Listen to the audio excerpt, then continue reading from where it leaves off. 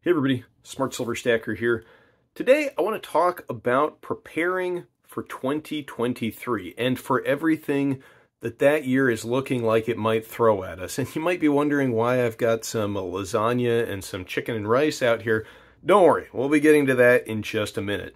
But first, I want to talk briefly about how 2022 has gone so far, because we're approaching the end of the year and I think it's a good time to reflect back on some of the things that have happened in markets. Now, Sean Fu posted this image a couple days ago, and if you haven't checked out Sean's channel yet, I highly recommend after you finish this video, you go check out his YouTube channel. But this chart, I mean, it really kind of speaks for itself. This is the year-to-date performance of the S&P 500 versus gold and Bitcoin. You can see here that at least this year, gold has been the better store of value, and that's what we buy gold for. You know, we don't buy gold to get massive gains, and we're going to talk about some ways you can actually get some leverage to gold and maybe put in some big gains when the price rises later in this video. But the physical, tangible metal itself, you know, this stuff is a store of value. It's designed to protect wealth, and that is exactly what gold has done. Now, I created my own chart, and I added silver and the GDX because I want to illustrate something here. Now, the first thing you'll notice is that image that was posted by Sean was generated a few days ago, and since then we've had a bit of a correction in gold and silver, so their numbers aren't looking quite as good year to date as they were when that previous one was generated. They're still doing better than the S&P 500 and a lot better than Bitcoin, you know, by a long shot year to date. Silver here, you'll notice it is lagging gold a little bit, and that's kind of what you would expect. When the metals prices are under some pressure, silver tends to underperform gold slightly. And the flip side is also true. When metals start catching a bid and you get a big bull market, silver tends to be the metal that moves up a bit faster than gold. And that usually happens towards the end of a bull market. So, you know, that's part of why I think silver today is such an opportunity. And another thing you'll notice here is the GDX, that's a gold miner ETF. It has trailed the gains that we've seen in gold and silver over the past couple of months. Since gold and silver came off of the lows and started to move up, the gold miners, they have gained, but they have lagged a bit. And I think that this is a huge opportunity that stackers, you know, we like to have our hands on some physical metal, but if you're very bullish on gold and silver, you should also be taking a look at some of these miners. I mean, just take a look at the chart for Newmont Gold here. Now, they're the world's largest gold mining company, and just full disclosure, I do own shares of Newmont. This isn't a paid advertisement or anything for them. It's just me making some observations about the value of their stock.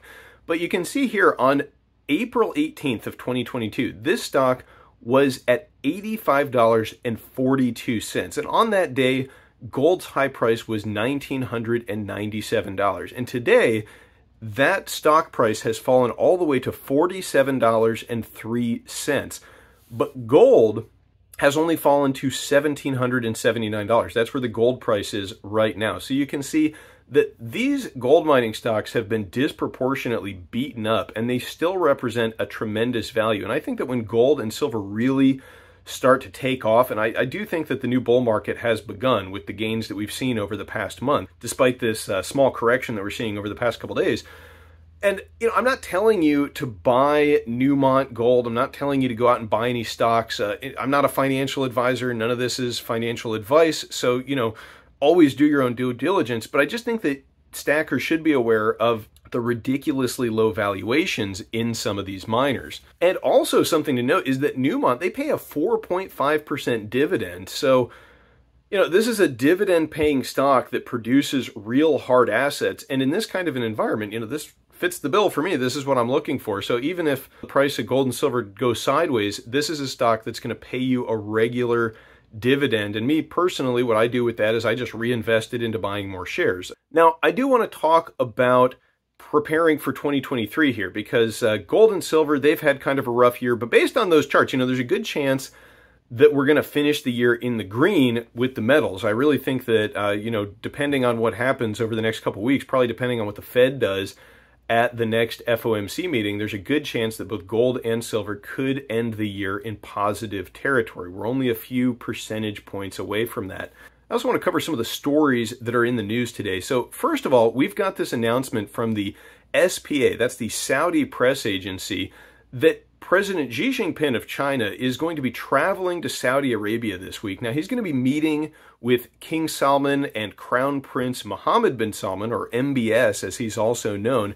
What they'll be discussing behind closed doors, we can only speculate about. Personally, I suspect that they will be talking about stabilizing global energy markets amidst this G7 price cap and EU embargo that just went into effect. They may also be discussing OPEC production cuts. Maybe they'll be talking about Saudi Arabia's bid to join the BRICS organization.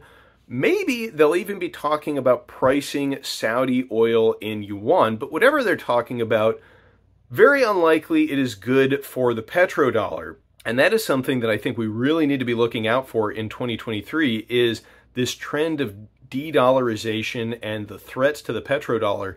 They are going to grow exponentially. I mean, first of all, this EU embargo and G7 price cap, it's unlikely that this is going to be the last scheme by the Western powers to wage economic warfare on Russia. I mean, the conflict between Ukraine and Russia is escalating. And I'm not trying to pick sides here. I'm trying to be as objective as possible. But I think the important thing to focus on here is how this escalating conflict is going to affect us and our daily lives. And there's some real potential here for disruptions to global energy prices. And also, it's a tremendous threat to that petrodollar system I just mentioned. The petrodollar is the system by which the Saudis agreed in the 1970s to price all of their oil exports in US dollars, and they've stuck to that to today. But they've been cozying up to China. They're now China's biggest supplier of crude oil, sort of neck to neck with Russia for that role. China has become their biggest trading partner. You've got the president, Xi Jinping, visiting over there, and, they're shaking hands. They're not fist bumping like our president. And also, Xi Jinping isn't chastising the Saudi leadership for the OPEC production cuts. So Chinese-Saudi relations are on the uptick, and U.S.-Saudi relations are in the pits, and that's been a trend for 2022 that I think is going to continue in 2023. Now, another story that caught my eye was this North Carolina power outage that happened over the weekend. So 2 power substations were damaged this weekend by gunfire. It left 45,000 people without power, and it's being described by the sheriff as a deliberate attack. He said that the attackers knew exactly what they were doing, and now the FBI is investigating. Now, some of the power has been restored. At this point, I think there's still about 38,000 people without power, so it's not an insignificant event by any means. And the fact that this happened in a coordinated fashion among 2 power substations is very significant. Now, who did this? Who's behind it? No word on that yet that I've seen. Maybe it was just some local nut job, maybe some kids being really stupid, but more likely the fact that this was a deliberate attack and, it looks like it was very targeted and it had the intention of disrupting the grid. There's also the possibility that this was, maybe some kind of a sleeper cell from some other country. I mean, I'm not going to speculate too much about that. A few countries do kind of come to mind who it might be in their interest to have a plan to disrupt the U.S. power grid, but the point is that the grid is vulnerable. And you've got to ask yourself when you see news like this, how prepared are you for some kind of a prolonged grid down situation? Do you have a way to stay warm? Do you have a backup source of power? Do you have a way to cook? Do you have a way to, prepare food without electricity? Do you have food that doesn't require refrigeration? And that's where preps like this kind of come into play. So what you're looking at here is some of my Black Friday purchases from this year. I didn't buy any electronic gadgets or doodads or high-tech toys or any of that stuff that you typically think about on Black Friday. But what I did pick up was a couple extra cans of Mountain House freeze-dried food. I'm just kind of steadily accumulating those. I mean, I have a lot of rice and beans, I can tell you, stocked up, so I'm not too worried about calories. But stuff like this will give you, something a lot more appealing, a lot more pleasant to eat than just rice and beans. It's also very easy to prepare. You just add hot water to this stuff and it tastes really good. This stuff lasts for about 25 to 30 years in a can like this, as long as you store it properly. Having an emergency food supply can give you a lot of peace of mind when you're seeing events like that take place. I mean, just think about it, 38,000 people out of power, that's a lot of individuals. One of the scary things about the grid is that, in order to take down the entire grid, now I'm not a grid engineer, it's extremely complicated how this stuff works, but my understanding of it is that if you disrupt enough of these power substations, like not a huge percentage of them, it can lead to things like cascading grid failures. So, if some nefarious force out there is targeting the grid, this is something we should pay attention to and get prepared for. I mean, we don't know who's behind this, but it was a person, it was an entity, it wasn't an act of God or of nature or anything like that. It was a deliberate attack. And so, we might see more and more of this as time goes on and as the geopolitical situation continues to devolve around the world. Now, another thing I picked up this Black Friday was some gold, because, gold is hard, tangible money. And whether you get a grid down situation where you can't access the bank, you can't access ATMs, I mean, in that situation, maybe first couple days, cash is going to be a lot more helpful. And in a very limited scope event like what we have in North Carolina, where it's only 38,000 people, it's not millions of people without power, cash is probably going to be king. But in a prolonged grid down event where cash is no longer accessible or perhaps people don't trust it, gold is widely recognized as a hard, tangible asset. So, whether you're stacking gold for wealth preservation or as an inflation hedge, one nice thing about having some gold is that it is pretty much universally recognized as value. And so in some kind of a grid down situation, there's a role for hard assets like that. And I picked this up on Black Friday from SD Bullion. Now, SD Bullion also happens to be today's video sponsor, and they had that great deal where this was available at spot for Black Friday. And now the Black Friday deals and the Cyber Week deals are over, but they have some amazing regular deals going on right now. So I always recommend, if you're looking to add some physical gold or silver to your stack, definitely check out SD Bullion and check out that deals section. That is where I usually shop with them, because I'm not too much into the collectibles and stuff like that. I am much more into just getting a lot of weight for my money with my silver bullion. Now, speaking of stacking silver bullion and getting weight for your money and all that, you don't always have to get a 100-ounce silver bar. If you're out there and you're watching this video, maybe you haven't started stacking yet, you haven't started preparing yet, you don't necessarily want to go out and pick something like this up. And, a 100-ounce bar is great if you're just looking to get the most silver for your money. But if you only have a couple bucks or you just want something small, a great thing to always add to your stack is silver dimes. Now, right now, the premiums on junk silver, I think they're about 35% last I looked over spot. So it's not a small premium by any means.